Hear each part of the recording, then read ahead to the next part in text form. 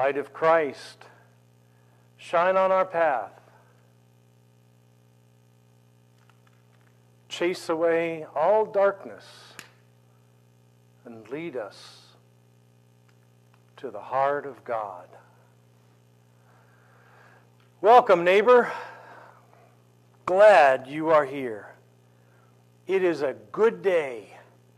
A good day. Every day we grow closer to spring and warmth, it is a good day. It is a good day to be renewed in the hope that comes with this time of year. And I pray that you're able to see those signs of hope that are bursting forth from the ground and on the shrubs around us. It is a good day also to be together in worship. I am glad we can be together.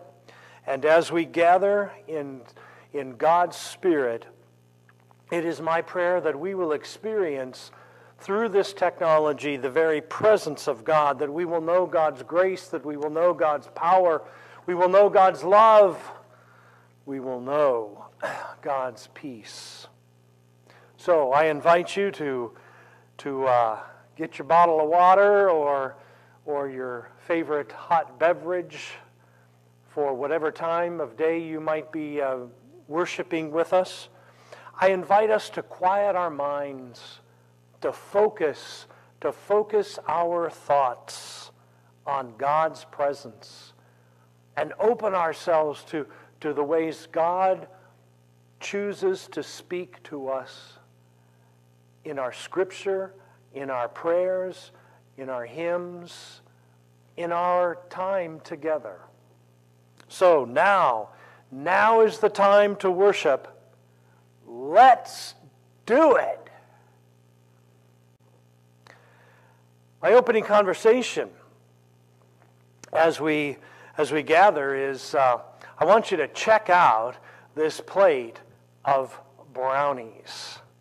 Now I show you this picture because, well, I was afraid that if Janet or I made homemade brownies for illustrative purposes for our worship service, well, I'm not so sure I could have resisted the temptation to sample them at some point in the course of our worship gathering. So I found this picture and they looked absolutely delicious. Now why? Why am I drawing your attention to brownies? Well, I want to point out that there are some good things in life, some nice things in life that are very expensive, that many people seek after.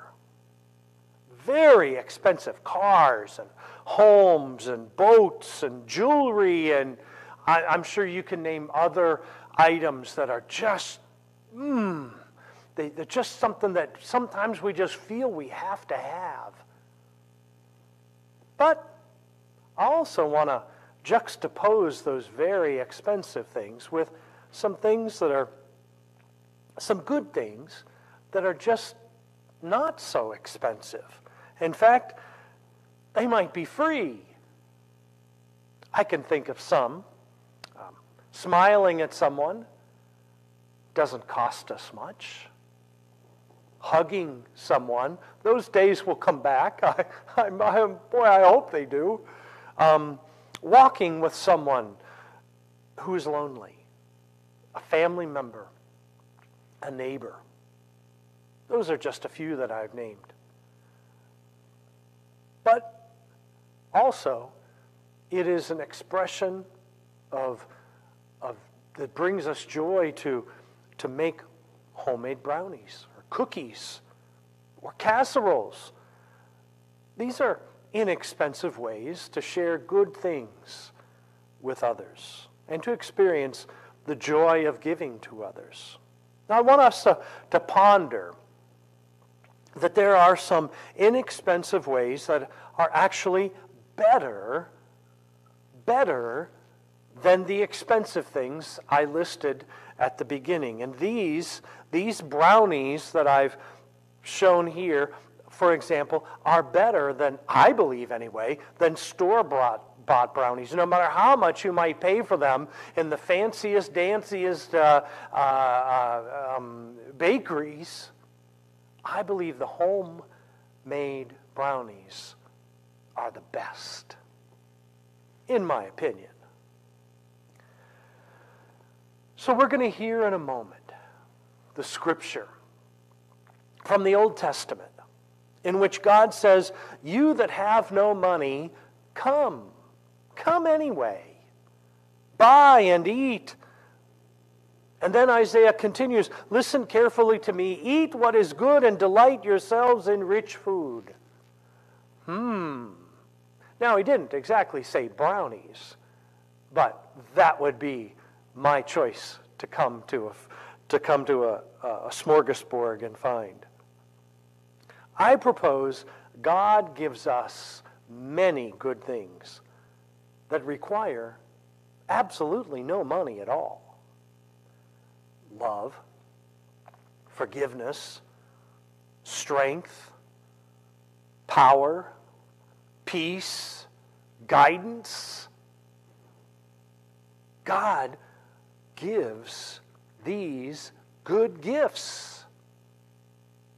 And furthermore, I propose that these gifts from God have lasting power all the way to and through eternity. And so God wants us to value these good, inexpensive gifts instead of concentrating all of our time and our energies and our desires on expensive things like cars and boats and homes and jewelry and so forth. There is nothing more valuable than the free gifts of God. And so today we're going to explore another crossroad experience through this season of Lent. And this crossroad is brought about as a result of a drought of sorts. The people of God, Israel, as you will hear in a moment, they're in exile. They were taken from the land God gave them by enemy powers because the general way to put it is they have done what is evil in the eyes of God. But God's people valued something other than God. The God who gave them freedom from the Egyptians, the God who led them through the wilderness, the God who led them to the promised land and then into the promised land. Yeah, this God is the one, their eyes have strayed, their hearts have strayed. They forgot. They forgot all God did for them.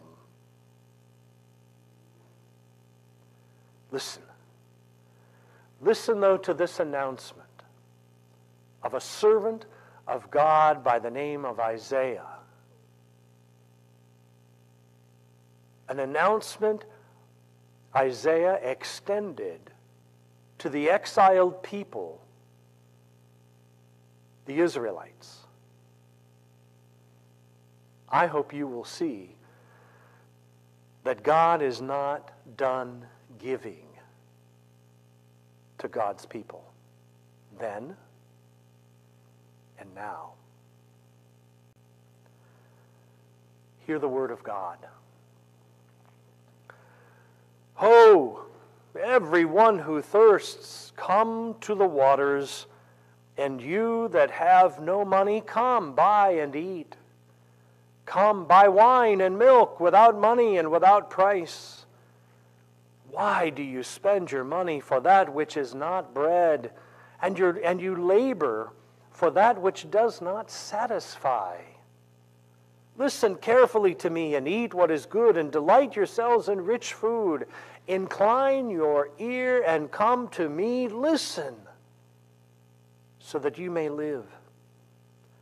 I will make with you an everlasting covenant, my steadfast, sure love for David.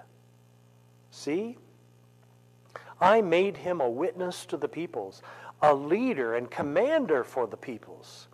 See, you shall call nations that you do not know, and nations that do not know you shall run to you, because of the Lord your God, the Holy One of Israel, for he has glorified you.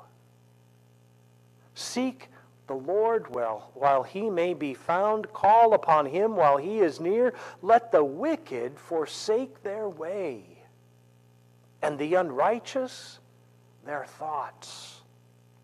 Let them return to the Lord, that he may have mercy on them, and to our God, for he will abundantly pardon.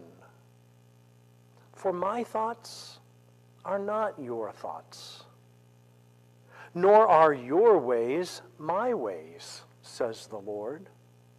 For the heavens are higher than the earth, so are my ways higher than yours, and my thoughts than your thoughts.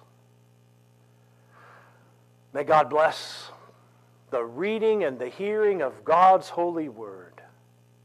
Thanks be to God. So the scripture spoke of thirst and coming to God. God being the source of that which will quench our thirst and satisfy our hungers. So it seemed appropriate that we would enjoy one of the long-standing hymns of the United Methodist Church and Christianity. Come thou fount of every blessing. So listen or sing along. But may we be reminded of the source of all goodness and all blessing.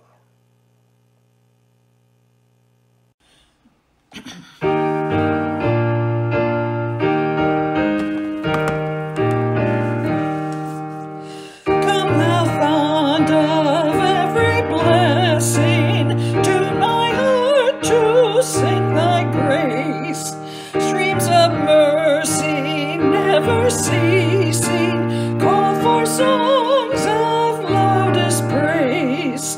Teach me some melodious sonnet, sung by waving tongues above. Praise the mount I'm fixed upon it, mount of thy redeeming love. Oh, to grace, how great a debtor daily I'm constrained to be, and thy goodness like a fetter by my wandering heart to thee. Prone to wander, Lord, I feel it, prone to leave the good I love. Here's my heart, oh, take and seal it for thy courts above. As we prepare to connect with one another and certainly to connect with God, I invite us into this, as we continue this worship experience, into the prayer concerns. Some of you have them in the sermon notes that are available online, and I'd like to share these, to read these for those who may not have those notes and may be listening via telephone. These concerns I bring before you, the people of God. Walter and Dorothy Starcher, Josh Ewing, George Rogers, Pat Loomis, Larry and Susan Jarvis, Sebastian Kunkler, Carolyn Cernick, Rachel Evans. We pray for Harold Simmons, Millie Haddix, Lenora Cotting, continues her journey of recovery. We pray for Jeff Parker, for his comfort. We pray for Val Ewing, Bernie Arnold, Anthony. We pray for Ray.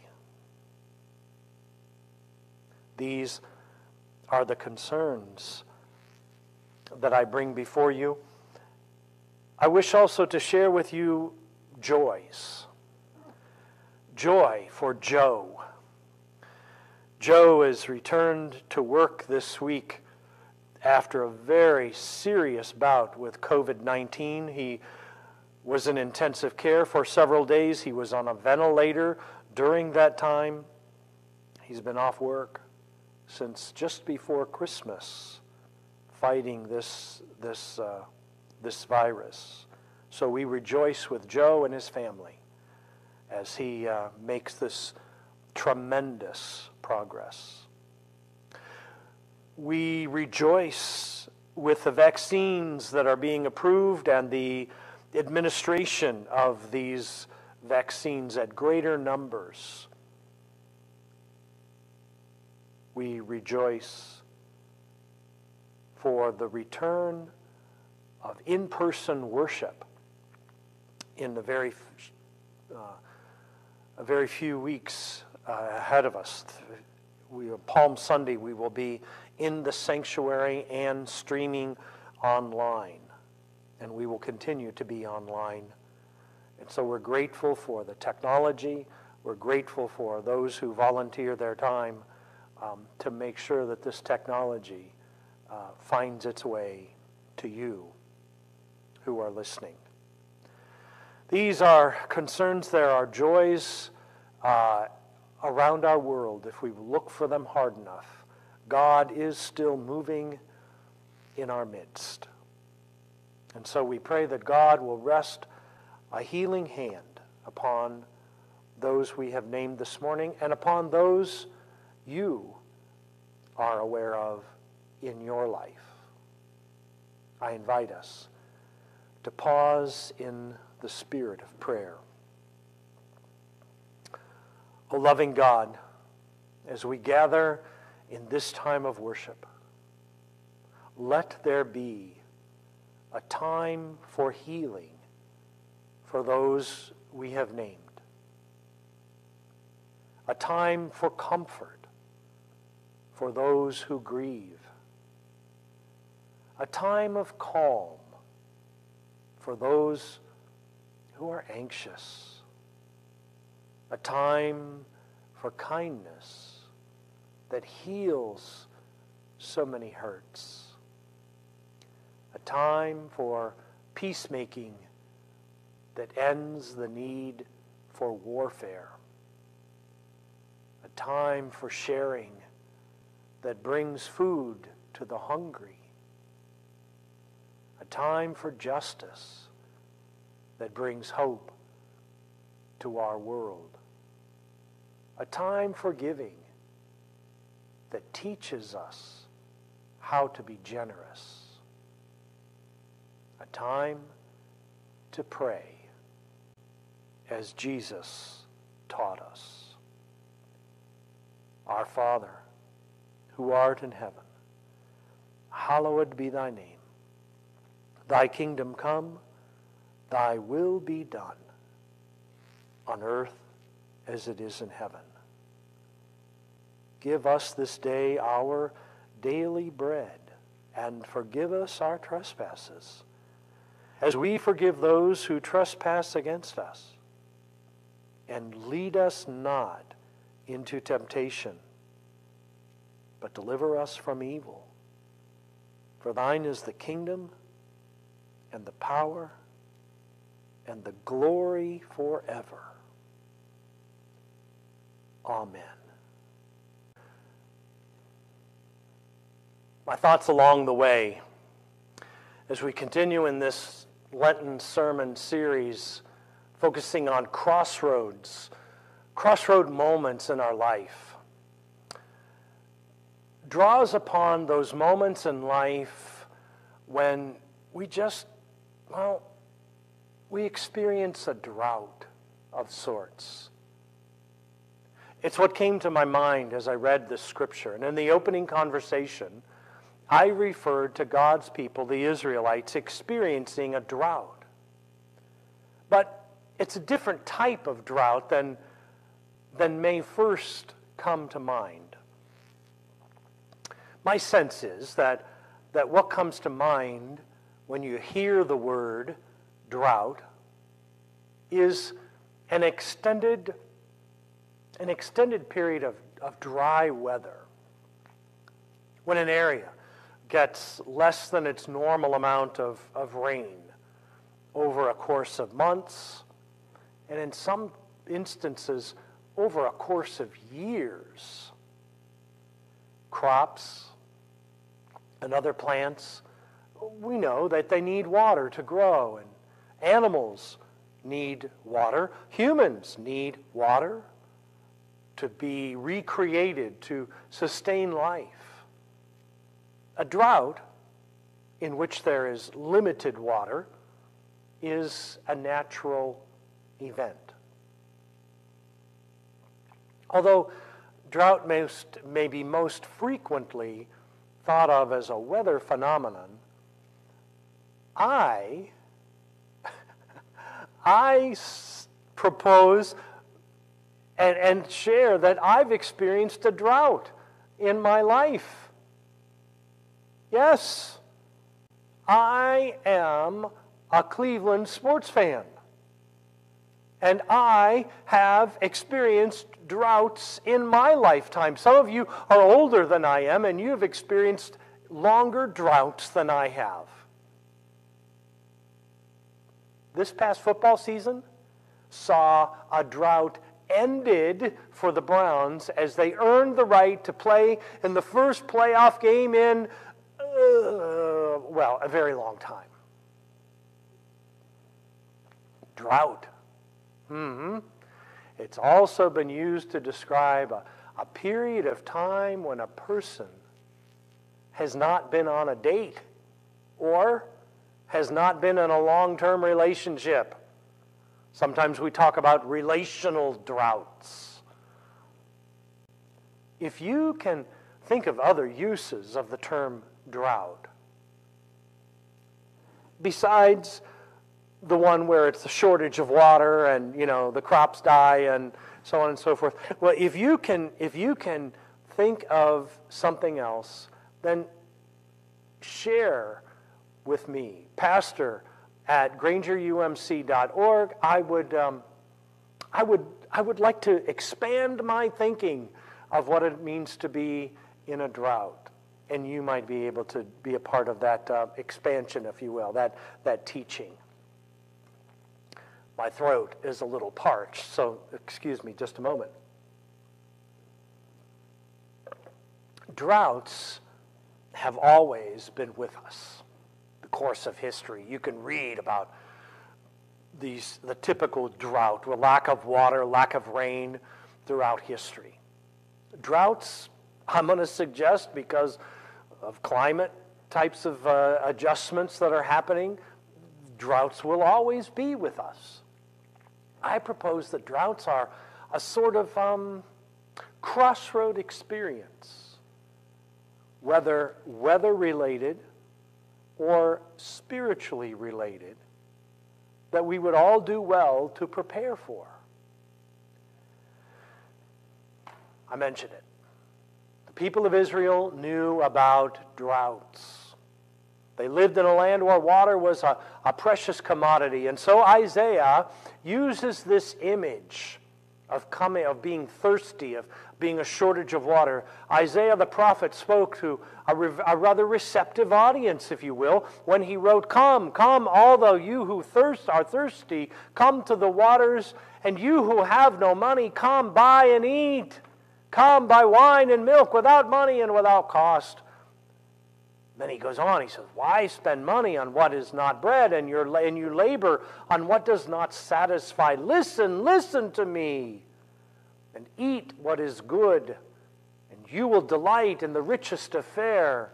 Give ear to me. Come and listen, that you may live.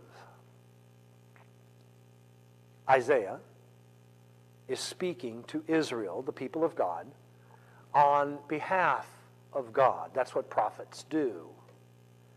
He's not writing about physical thirst necessarily.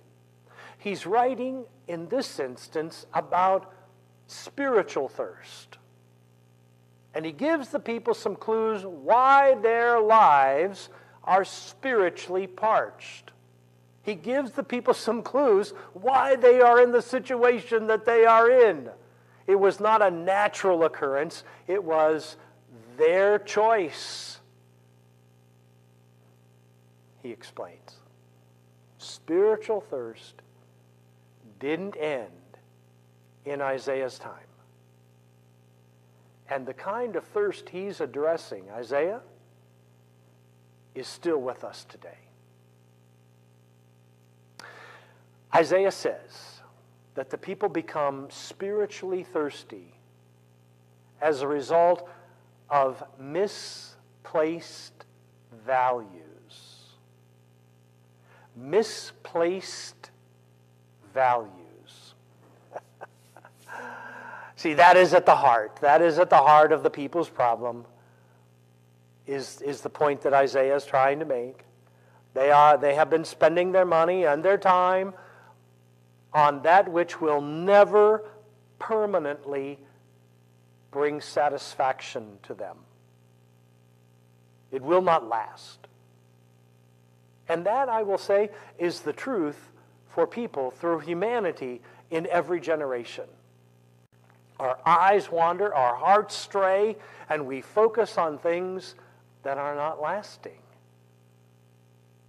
Crisis, like a drought, gives us an opportunity, I'm suggesting, to re-examine our priorities, to reevaluate our values. And this has been the case for many in this particular year, in this last 12-month period. Can you believe it? In the next coming days, it will be 12 months since we just kind of shut down and masked up and stayed in, quarantined and learned all kinds of terms.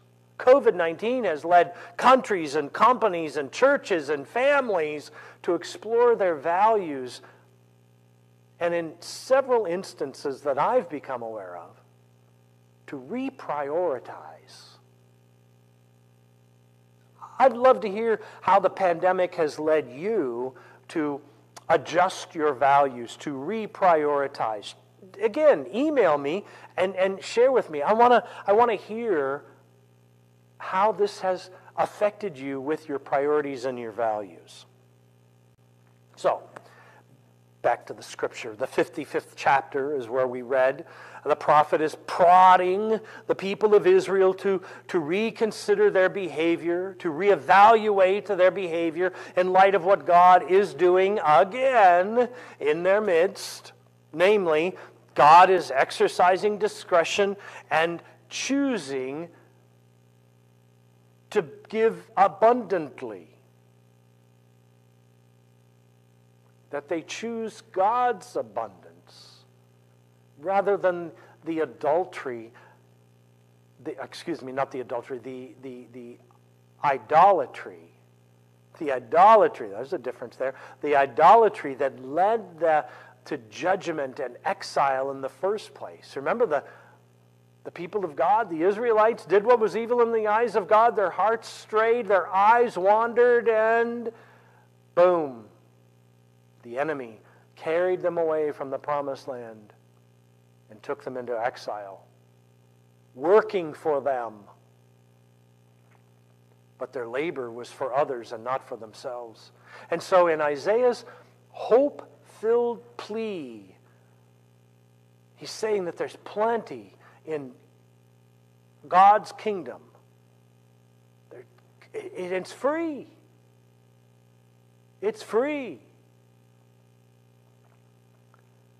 People still make the same mistakes the Israelites made.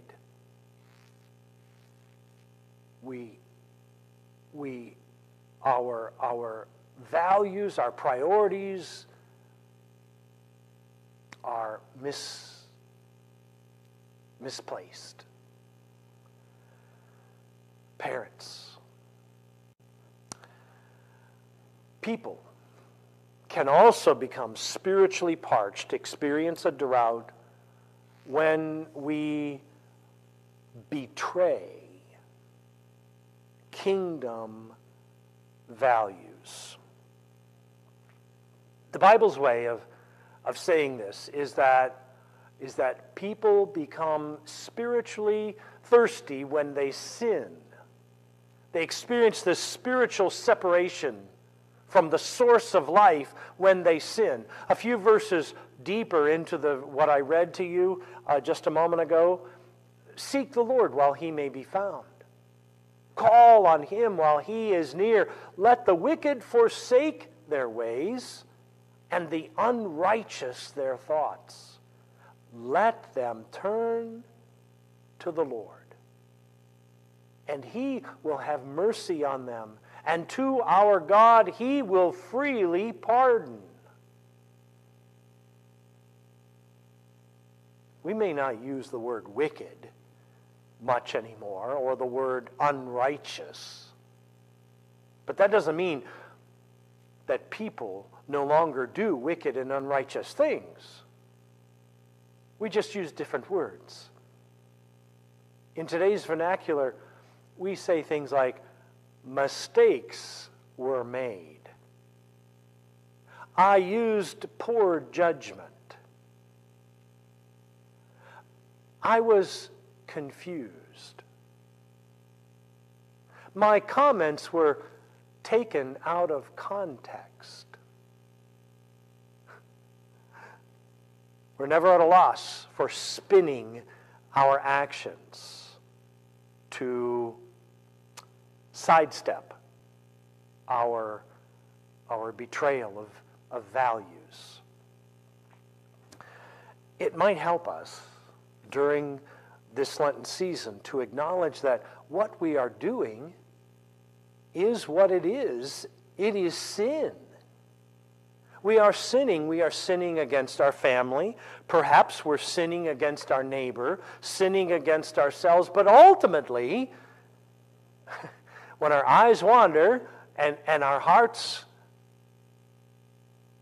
go astray, when we betray kingdom values, we are ultimately sinning against God. Again, Isaiah, let the wicked forsake their ways, and the unrighteous their thoughts. Let them turn to the Lord, and he will have mercy on them, and to our God, for he will freely pardon. So people experience spiritual drought. They become thirsty spiritually because of misplaced values. And people experience drought and are spiritually thirsty because they have betrayed kingdom values. But I think there's another cause of spiritual droughts or spiritual thirst that we would do well to prepare for. People are spiritually parched because they depend on their own resources. Listen again to the words of Isaiah. Come, all you who are thirsty, come to the waters, and you who have no money, come buy, eat, come buy wine and milk without money and without cost. Come where? To God. That's what Isaiah is telling God's people, to come back to God. The resources of God are available to all of us. Come thou fount of every blessing. Jesus, God is the fount. available to all of us. Regardless of who we are, regardless of what we've done, we come to the source of life.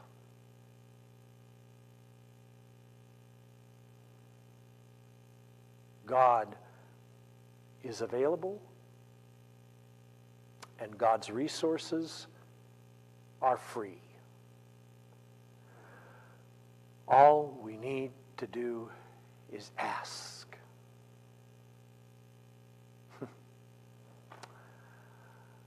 All of this restoration that Isaiah invites the people of God to experience is predicated on one thing that Israel seemed unable to accomplish in the days prior to their exile. And what's that one thing? They must turn to God with all their hearts. And in that turning, they repent. In that turning, they admit that they are not the fount of all the blessings, that God is the fount of all the blessings.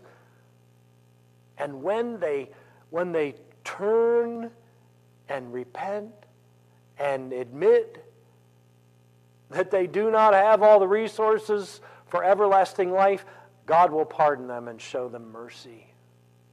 With the mercy that has no end at all. So the prophet declares, now is the time. God is at hand. The door is open. God is near and inviting you, the Israelites, to return to the land promised to Abraham, delivered. They once enjoyed it, and now they don't. Now is the time to turn to God and expect restoration. Expect an end to the drought. Expect the end to the spiritual thirst. Expect life. The returning exiles were charged to establish a way of life. A way of life where the highest priority was always, always, always directed to God. God was inviting them to renew the covenant that had been in effect since the time of Abraham. And now Isaiah is saying, drought over! Woohoo!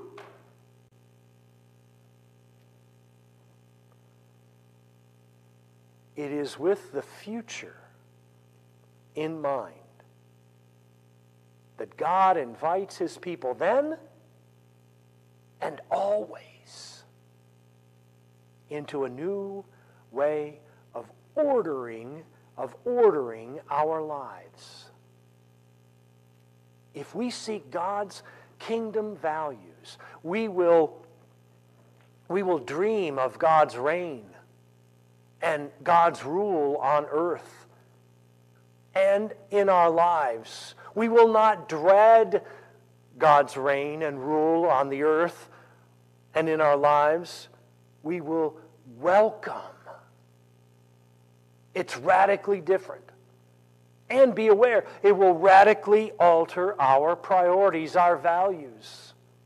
We will no longer see money and possessions as ours, but as belonging to God and something God gives us. We will recognize that we are not really owners, rather we are stewards, we are caretakers of the blessings with which God has entrusted to us. We will not be so much be thinking about what we acquire as about what we can do for others, what we can give away. We will begin to see that we are not alone, but we are a part of a community. God's people gathered together to encourage and strengthen and give hope to one another. We will begin dreaming about how God will use our lives for eternal, everlasting purposes. Oh, neighbor, has life become materially rich, but spiritually parched? Have you come to a crossroad experience in life and you are challenged to depend no longer on your own resources? You no longer trust your own resources. Is this an occasion to reclaim kingdom values, to turn your values around? And if so, then Isaiah reminds us, even today in the 21st century, there is nothing more valuable than the free gifts of God.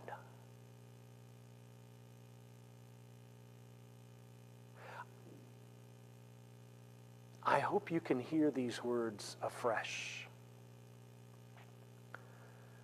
As your mind might have focused on, well, on the times in life when your eyes strayed or your heart wandered, and you may have betrayed or misplaced kingdom values. You may have relied on your own resources.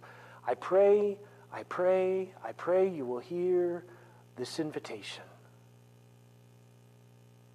spoken long ago to a people who suffered from spiritual drought. For the words are as true today as ever. Come, listen. Listen to me. You will live in a wasteland. You will live in drought conditions no more. Come, listen, live.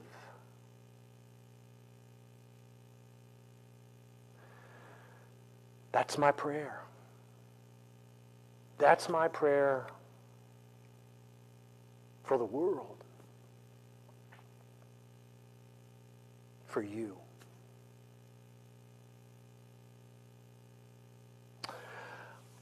I offer some additional reflections in the sermon notes.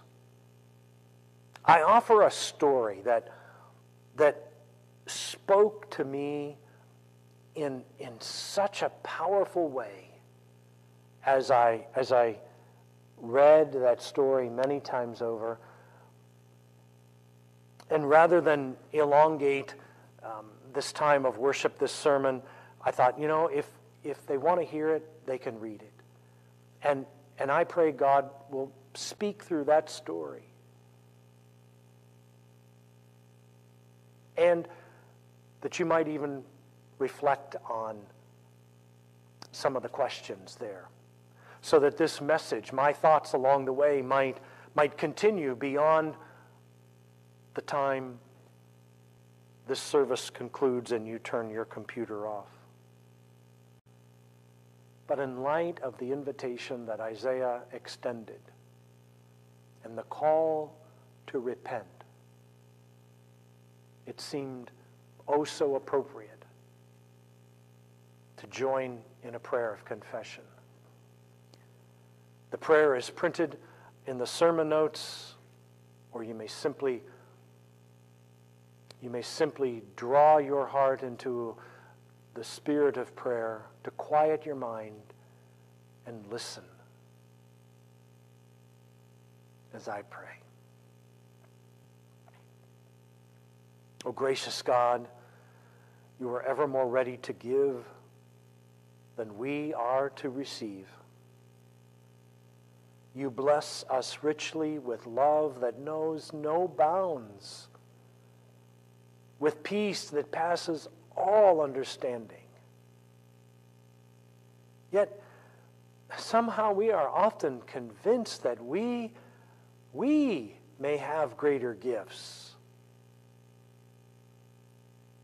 failing to trust in your goodness, we turn elsewhere for love, seeking solace from our reputations, our image, or even our possessions. We hope to find peace behind closed doors, protected by our sense of security.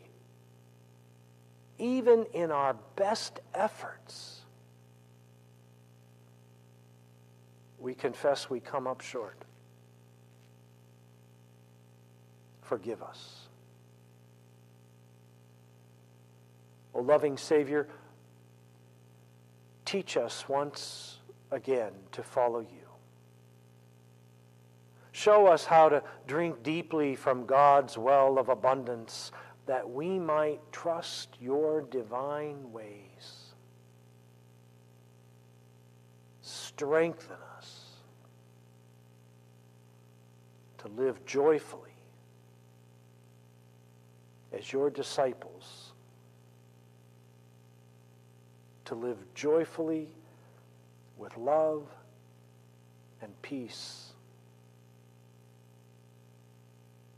Amen.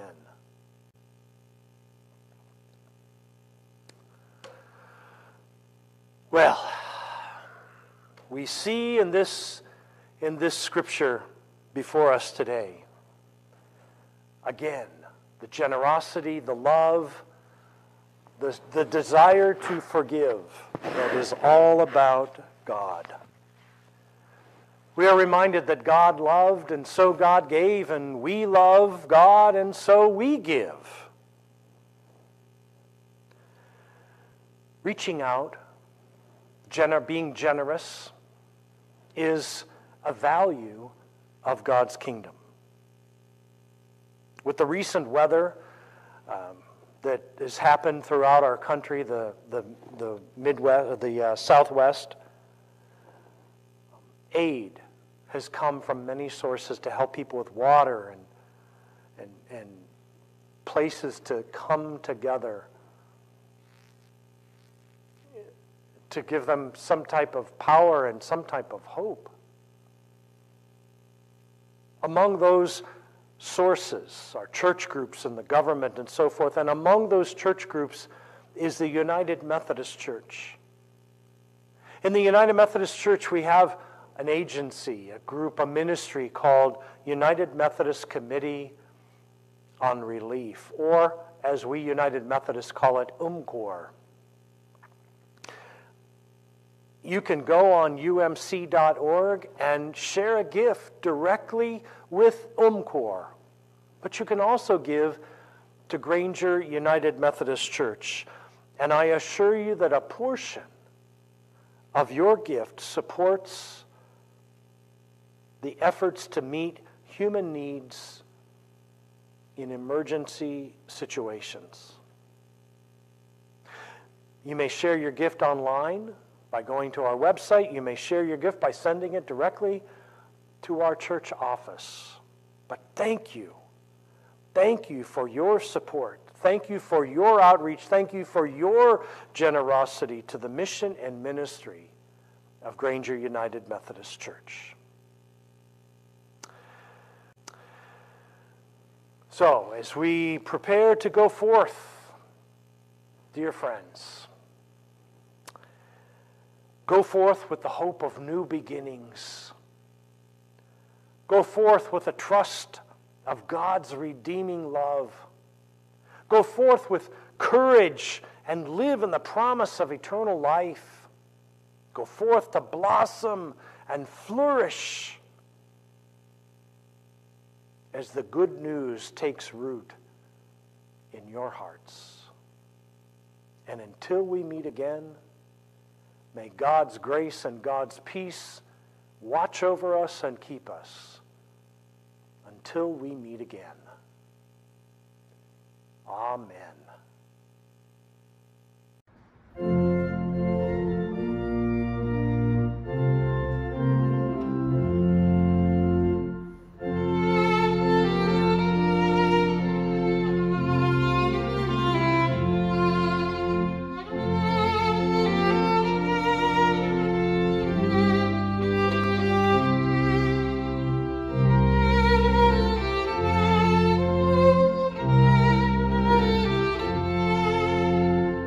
Lord.